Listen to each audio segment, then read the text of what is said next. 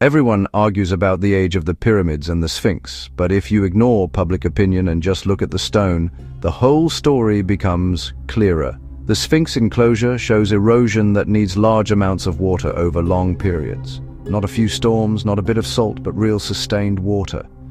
Those deep, rounded channels form when water repeatedly flows down a wall.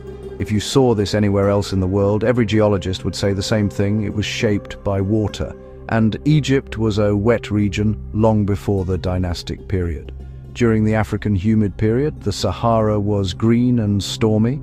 If the Sphinx enclosure was exposed then, the erosion matches perfectly. The body of the Sphinx is far more eroded than the head, which sits in a harder layer of stone. Either the head was recarved later, or the original monument predates the dynastic Egyptians. One building event around 2500 BCE does not fit the geology. The repairs are another clue.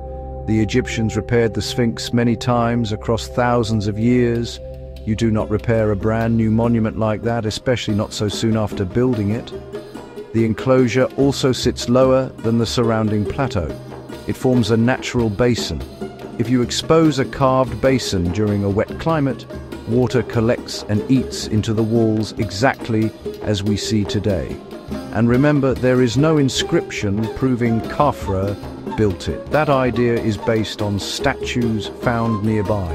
If you remove the assumption and look only at the stone, the picture shifts. So the most logical conclusion is simple. The Sphinx enclosure was exposed to a much wetter climate that ended long before 2500 BCE. The erosion fits the climate record, not the traditional story. It suggests the earliest carving of the Sphinx predates the Old Kingdom. That is not speculation, that is geology.